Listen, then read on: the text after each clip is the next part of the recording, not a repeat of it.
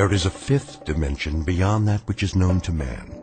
It is a dimension as vast as space and as timeless as infinity. It is the middle ground between light and shadow, and it lies between the pit of man's fears and the summit of his knowledge. This is the dimension of imagination. It is an area which we call the Twilight Zone.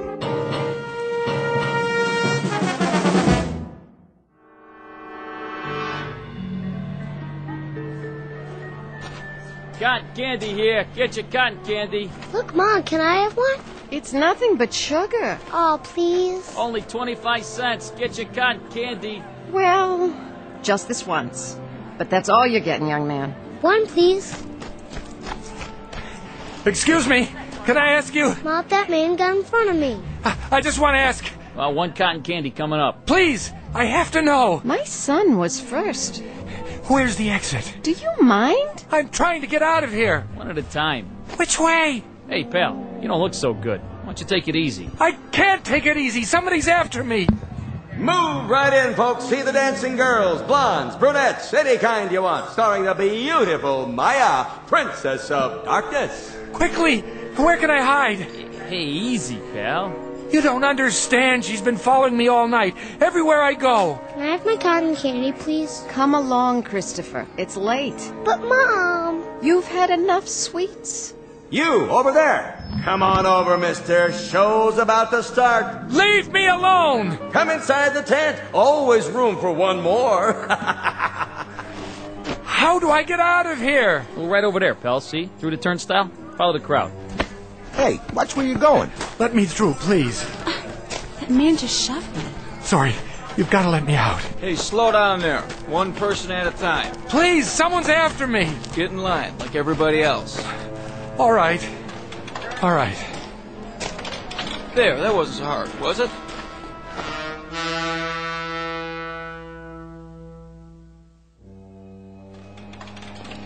Officer, where's the uptown train? That's the next platform. Keep it moving, folks. Where am I? What's that? I don't know where I... Where are you going? What? Oh, I have to see Dr. Jackson. Who? I have an appointment on the Upper East Side. You don't need the subway. You're there. But how? It's the other end of that platform, right up those stairs.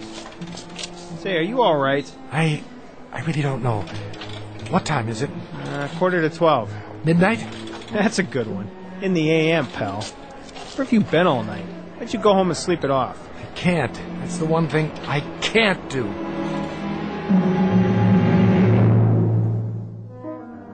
Noon in the city. Lunchtime for thousands of people.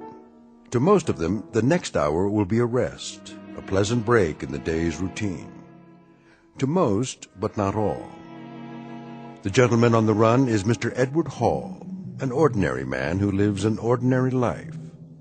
The only problem is, his life has been turned upside down. He knows his way around the city, but he's had a bad night. Several, in fact. Nights without sleep as he flees a place that may or may not exist. It's all real for Mr. Hall, however, and it holds a secret he does not want to face. So get ready to run with the hunted, because time is the enemy, and the hour ahead is a matter of life and death when you're trapped in the Twilight Zone.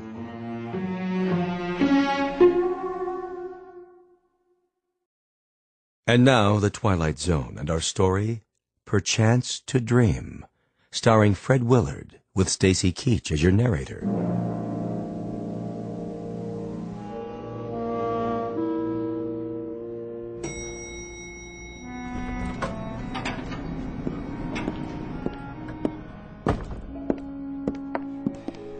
Excuse me. Yes? I'm not sure if this is the right floor. The Goodman building, right? Mm-hmm. What are you looking for? Doctor, I can't remember his name. It's on this piece of paper. Let me see. Elliot Rathman? Oh, yes. Dr. Rathman, the psychiatrist. He's in 1410. That way, at the end of the hall. Thank you. Are you all right? I don't know anymore. I guess that's why I'm going to the doctor. Would you like me to walk with you? No, I can make it. Are you sure? What? You don't look so good, honey. Why don't you come with me? You? It isn't far. I can show you the way. Don't touch me. What's the matter? I'm free for the rest of the day. Get away! Relax, honey. It won't be long now. May I help you? Tell her to keep away from me. Pardon? That woman. Who? In the hall. She's been following me. I don't see anyone. She was there as soon as I got off the elevator. I didn't recognize her at first, but when she began to speak... Well, there's no one there now. See for yourself. She was. I tell you. Why don't you take a seat? Do you have an appointment? I think so. Dr. Jackson said he would call. Oh, yes. Mr. Hall. That's right. We've been expecting you. I'll tell Dr. Rathman you're here. Doctor, your 12 o'clock is here. That's fine, Charlotte. Mr. Hall? Yes. Come in. Please. The chair or the couch, whichever you prefer. Not the couch. No? You look tired. I am, but I can't. Why not? If you're tired... I might fall asleep. And what would be wrong with that? It's a long story. Are you feeling sick? No, just tired. Then try the chair. It's pretty comfortable. Maybe just for a minute. I have to be careful not to close my eyes.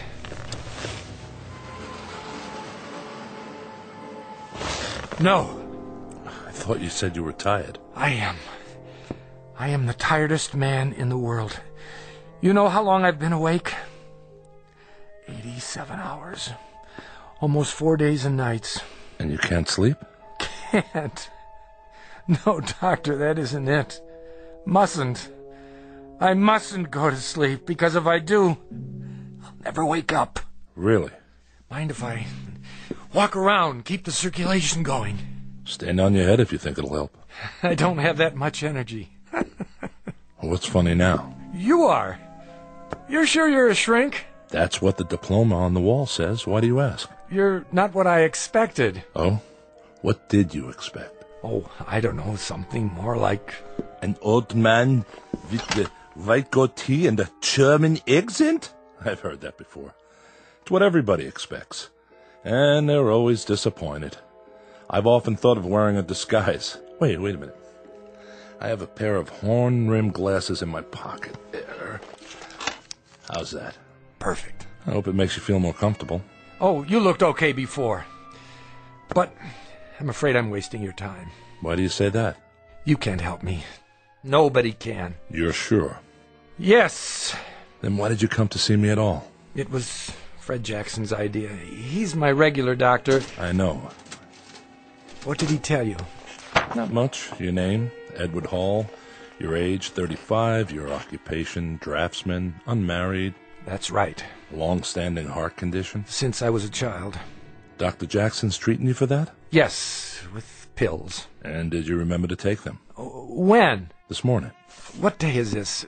Good thing you reminded me. You have a glass of water? Surely. Thanks. No history of mental illness? Definitely not. That's all I have. You want to tell me the rest? No, forget it. I'm sorry to take up your time. Mr. Hall. Yes?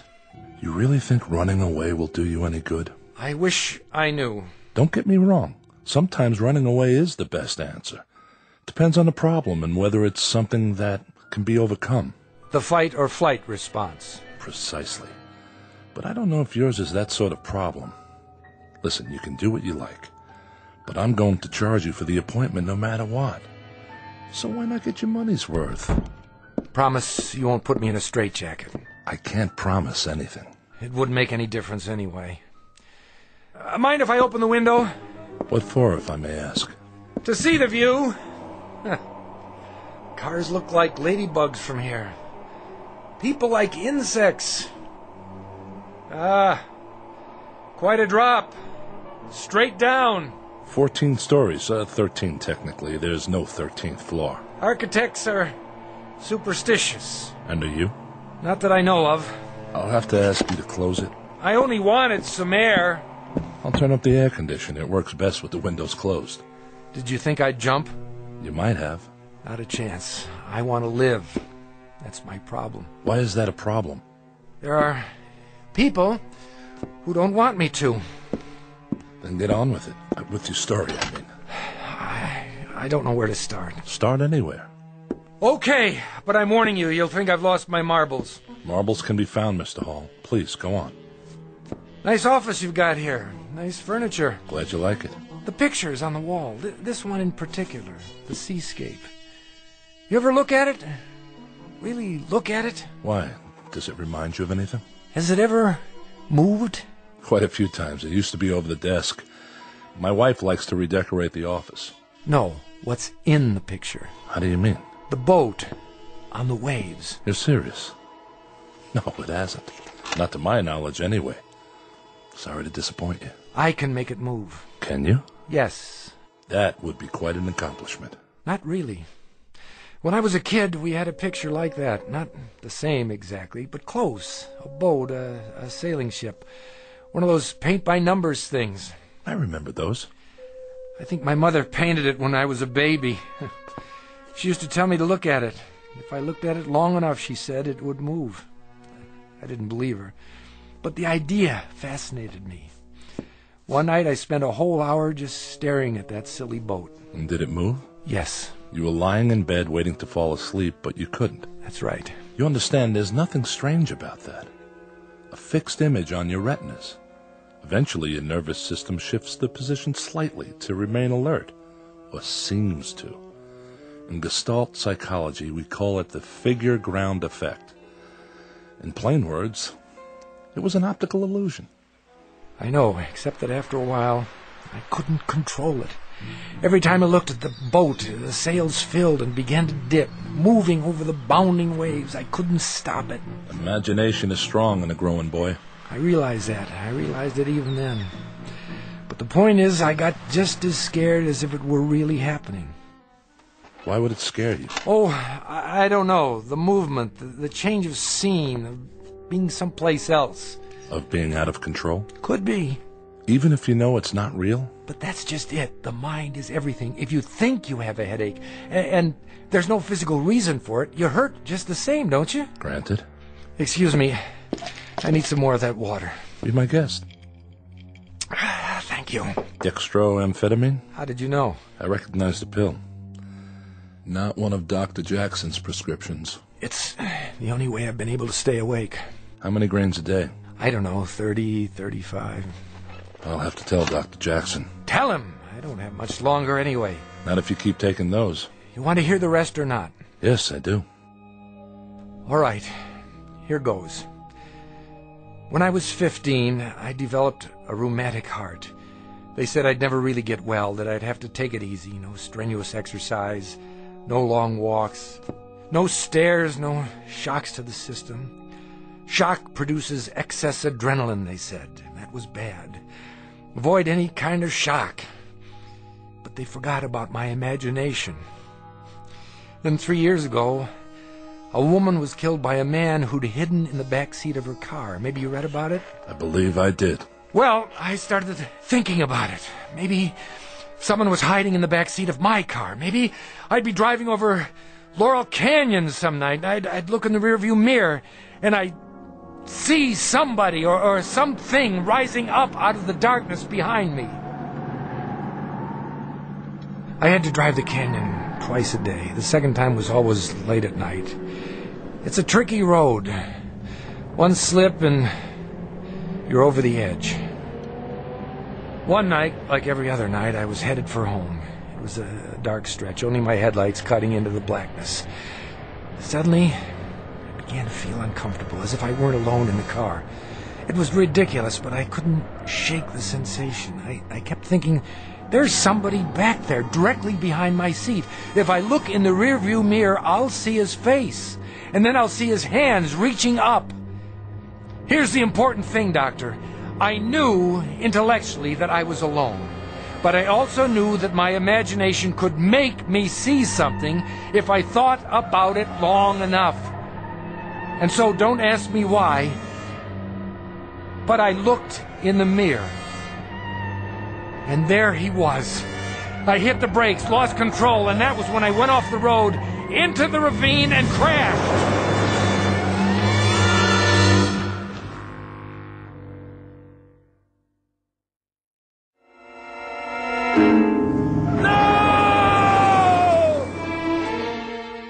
And that was it. The car was totaled.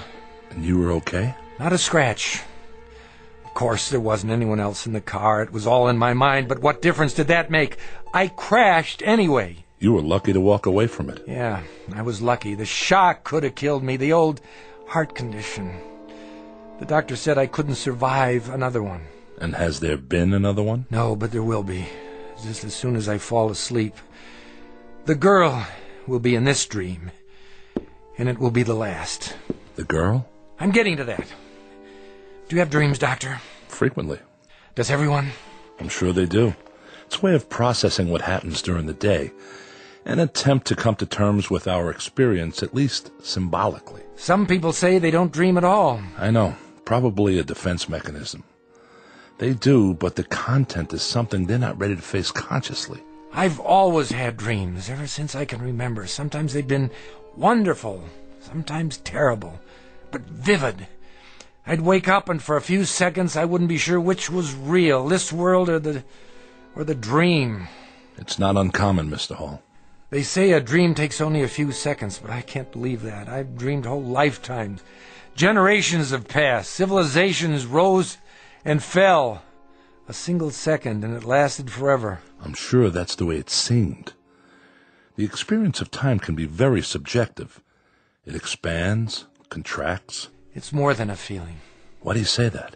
When I was a kid, I used to dream in sequence. I mean it. Remember the adventure serials they showed at movie theaters?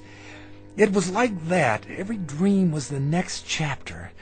And I'd always remember because when I woke up, I wrote down what happened. Do you think that's crazy? Not necessarily. It could simply be that the dreams conform to your notes and not the other way around.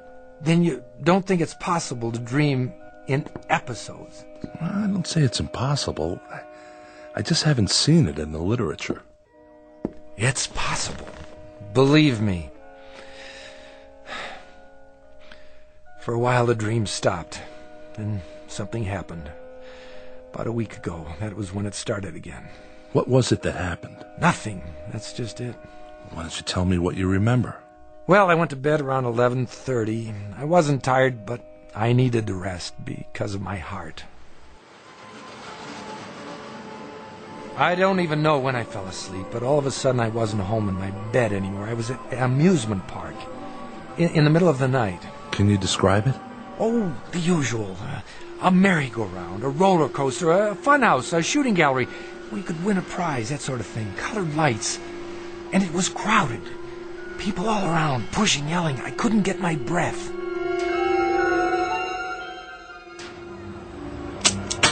There you go, bullseye. Some shooting. You must have been in the service. Yeah, Marines. Sharpshooter. Well, take your pick. Stuffed animal, Cupid doll. I'll take the teddy bear for my girl. One teddy bear coming up. Ooh, Artie, thanks. It's so cute. Keep it by your bed. Just remember me by. Oh, I will. Hey, how about you, buddy? What? Over here, Mark. Step right up. My name's not Mark. Oh, yeah. Sorry. Take a chance. 6 shots for a quarter. Hit the bullseye and you get a genuine imported Cupid doll. How about it? 25 cents. 1/4 of a dollar. How much? 25 little pennies. Go on. You look like a good shot. That was when I got it. The prices. I looked around, and it was the same amusement park I went to as a kid. In 26 years, nothing had changed. It was exactly as I remembered it. Ah, you missed it. Here, let me give you another rifle. This one shoots straight. No, thank you. Hurry, hurry, hurry. See the dancing girls. See Maya, the cat girl. Move in close. One more time and you've got it. Excuse me. That'll be 25 cents. I don't have any change. Hey, you owe me a quarter. Girls, girls, girls. The most exotic, the most exciting, the most sensational examples of feminine pulchritude this side of heaven. Move right up, folks. Last show of the night. See this roll of tickets? Well, the regular price is $1, but I'm going to put these away. If you're within the sound of my voice, the price is only 50 cents. That's right. Half price for this show only. The pitchman was in shirt sleeves and a straw hat. A crowd had gathered at the platform. All men looking at 5 dancing girls in skimpy costumes. But the one they looked at the most was in the middle, wrapped in a black silk cape, the color of her hair. He was right about one thing. She was beautiful. Full red lips, pale, delicate skin, and huge, cat-like eyes. You like 'em full-figured? We got 'em. You like 'em slim? We got 'em. Blondes, brunettes, redheads, if they ain't here, believe me, they ain't worth looking at. Now, here's a little preview of what's inside. Music maestro, Maya, give the folks a peek under the cape. Come on, baby, I know you're modest, but we can't expect him to take my word for it. Hey, honey, show us what you got. I couldn't take my eyes off her. Slowly, she opened her arms. The black cape parted, and I saw her magnificent body gleaming with sequins. I give you Maya, the cat girl. What a figure. Ooh, man, I like. Hey, can I have the next dance? She started moving, whirling to the beat, her hair like a black flame, faster and faster. Was she smiling? I couldn't be sure, but the whole time she was looking at me. I felt the crowd, the music closing in like a net. I couldn't breathe. Excuse me, pardon me. I have to go. If you'll let me through, please. I didn't know who the girl was. I'd never seen her before, but as much as I was drawn to her, I knew I had to get away. Something about her eyes, something deep inside those dark cat's eyes. May I have a light? What? A light. For my cigarette. Oh, of course. Thank you. But you're Maya. I just saw you on the stage. Why did you do that? Why did I do what? Walk away. I felt like it. You didn't find me nice to look at? Maybe too nice. Aren't you supposed to be back there entertaining the customers? I'm free now for the night. Are you alone? Yes. Then come with me. Where? Does it matter? You want to, don't you, Edward? How do you know my name? Oh, I know a lot of things. I'm Maya. Don't be afraid. I'm not. Then come. Come. Look, I don't know if I... You are afraid. Only because this isn't happening. It's a dream. I'm not here. I'm at home, asleep, and you're part of the dream. Aren't you, Maya? I know that, too. You do? Naturally. We passed a funhouse with a huge mechanical woman out front. The laughter was grotesque. Take me in there, Edward. Screwy Louie's room? It's for kids. But it's dark. Soft and cool and dark. Please. How can I argue with a dream? Tickets here. Wait, I don't seem to have any money. That's all right. We've been expecting you. What? Evening, Maya. Mr. Hall. Let's go. It's just inside this door, behind the glass. You can kiss me now. What if I don't want to? You want to. Look, whose dream is this, anyway? Edward. What in the... It's only a prop. A mechanical dragon. I can't take this, but my heart. But it isn't real, Edward. It isn't real. And that's when I knew, beyond any doubt, what she really wanted. She wanted to kill me!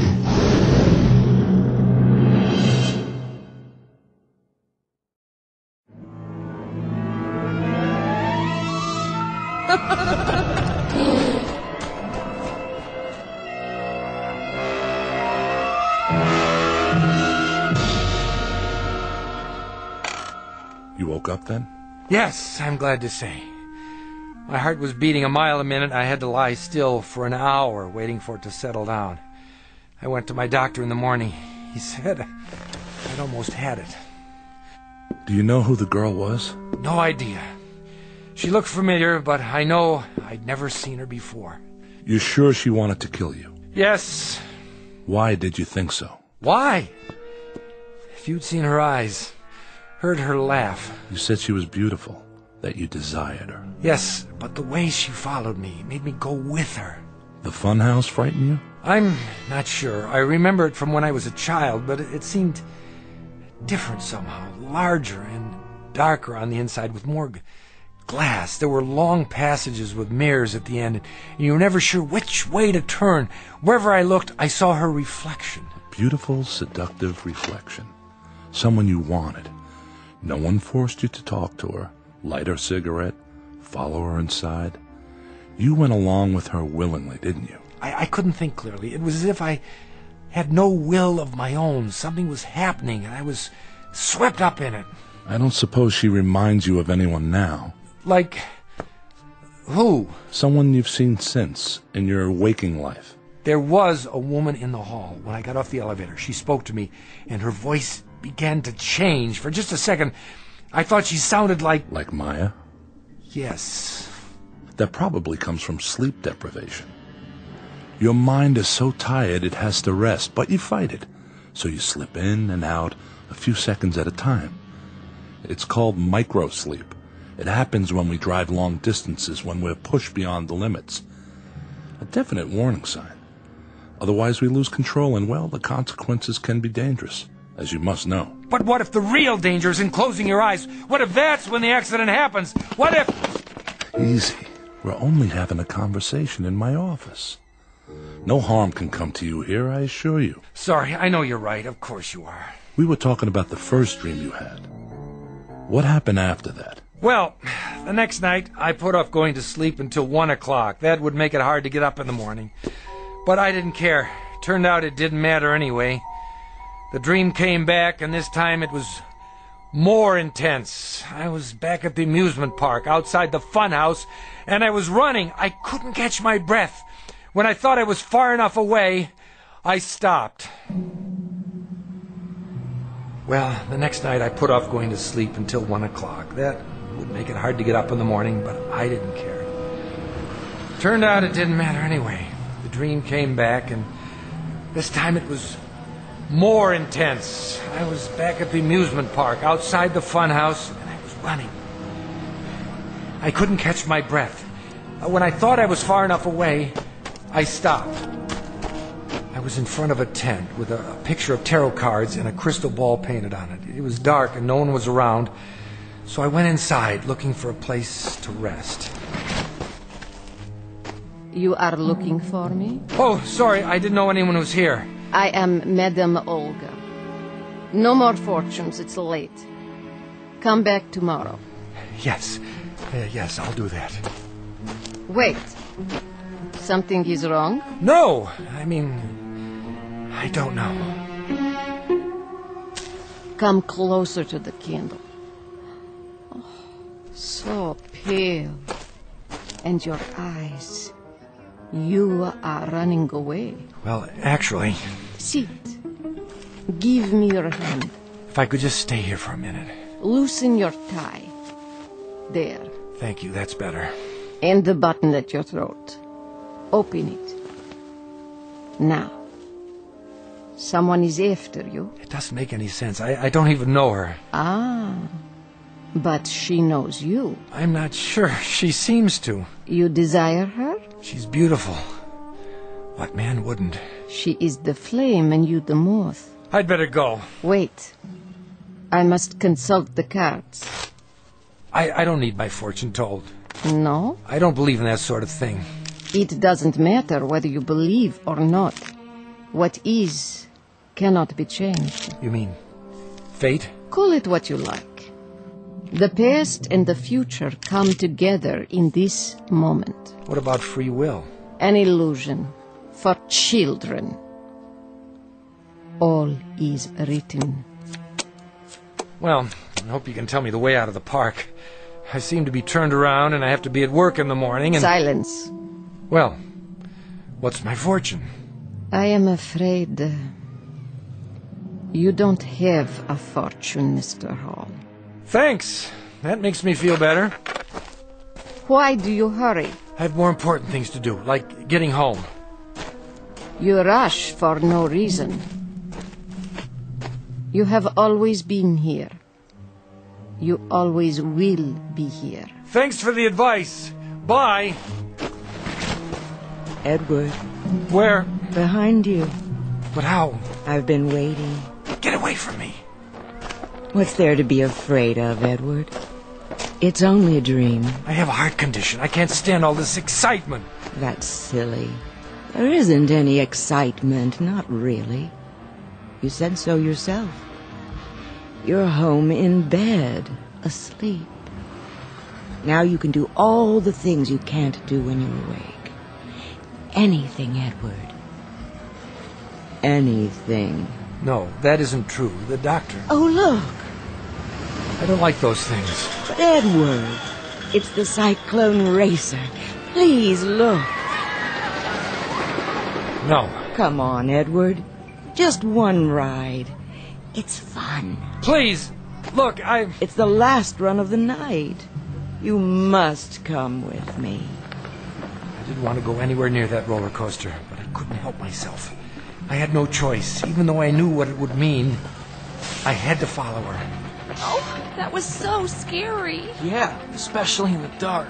Can we go again? Nah, let's do something else. Oh, they're closing up anyway. Last ride of the night. Get your tickets. 2, please. I can't. Why not? I don't have any money. My wallet. That's all right, Mr. Hall. We've been expecting you. How does he know my... Come, Edward. We'll ride in the front car.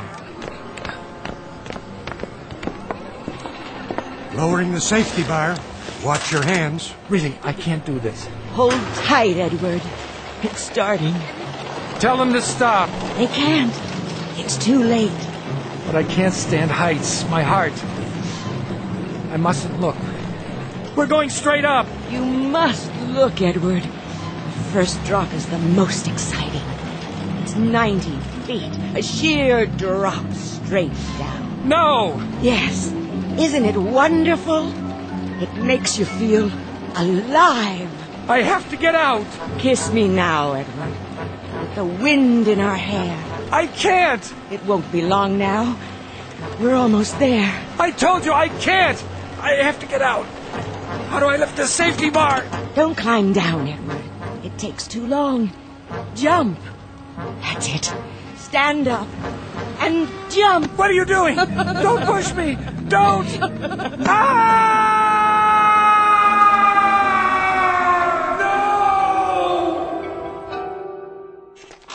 Is that it? That's it. If I go to sleep, I'll be back on the roller coaster for the next episode. It'll pick up where it left off. I'll force the safety bar, stand, Maya will reach out, push, and that'll be the end of me. On the other hand, if I stay awake much longer, the strain will be too much for my heart, and that'll be the end of me. Heads you win, tails I lose. Quite a choice, isn't it? Where are you going? Outside. Maybe if I get some air. I wouldn't advise it. What would you advise? A straitjacket? So long, Doc. You can't help me. I've wasted enough of your time. Leaving so soon, Edward? Maya. What's the matter, Mr. Hall? It's her. My receptionist? Sorry, her name doesn't happen to be Maya. Doesn't it? I can't take this anymore. I've had enough. Enough, do you hear me? What are you doing? Stand aside! No, don't. Don't! Yes!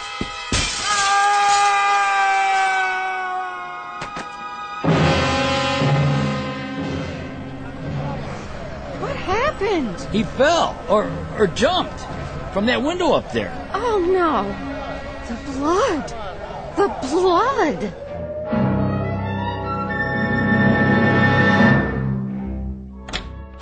Dr. Rathman, I heard a scream. Is he all right? I'm afraid he's dead. You're right. There's no pulse. But he came in just a minute ago asking to see you. He walked into your office, closed the door. I know. It's funny. When he came in, I told him to sit down. He did. In less than 2 seconds, he was asleep. Then he gave out that scream you heard. By the time I could stand up and get to him, he had stopped breathing. A heart attack? Must have been. Well, I guess there are worse ways to go. At least he died peacefully. Open the window, would you please? We need some fresh air. Yes, Doctor.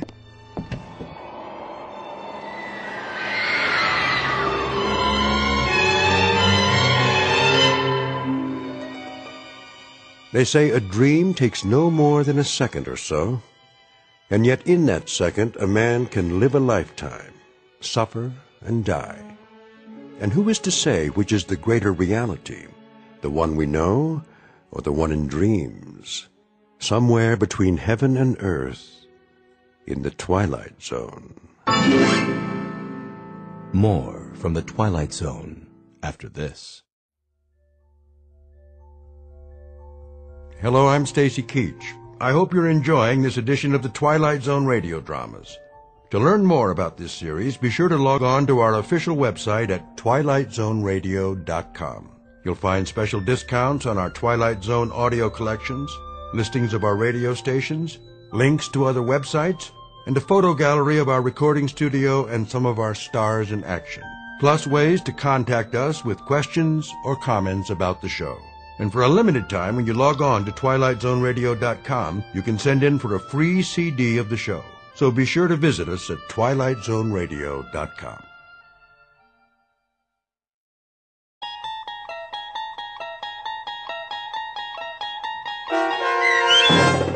Perchance to Dream, starring Fred Willard with Stacy Keach as your narrator, was adapted for radio by Dennis Etchison and written for the Twilight Zone by Charles Beaumont. Heard in the cast were Mike Starr, Fernette Lebo, Doug James, Derek Purcell, Alex Sopener, Amber Lake, Rick Arthur, Elizabeth Lido, Carl Amari, Roger Wolski, and Vince Amari.